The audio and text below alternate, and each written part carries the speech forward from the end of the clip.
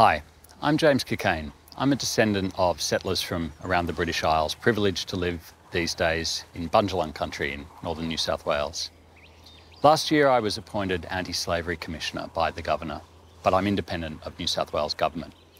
It's my job to look for the signs of modern slavery in New South Wales, to address it, to try to help people who've been suffering from modern slavery, and to figure out how we can ensure it doesn't happen again.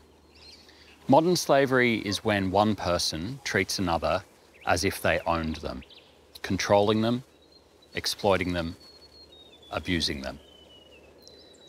Unfortunately, there are people here in New South Wales of First Nations descent who have suffered this kind of practice in their lifetime.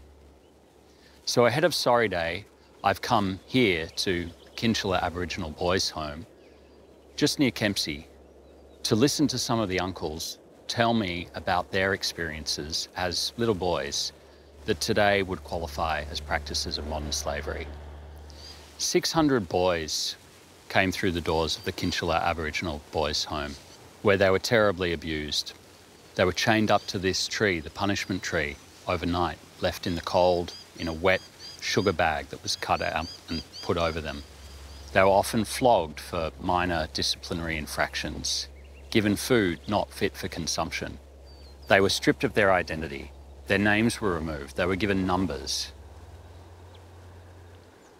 I've come to listen and learn about the impacts that these terrible experiences have had on the uncles throughout their lives.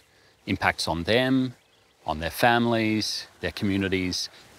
I've come to understand their journey of healing, recovery, and towards reckoning.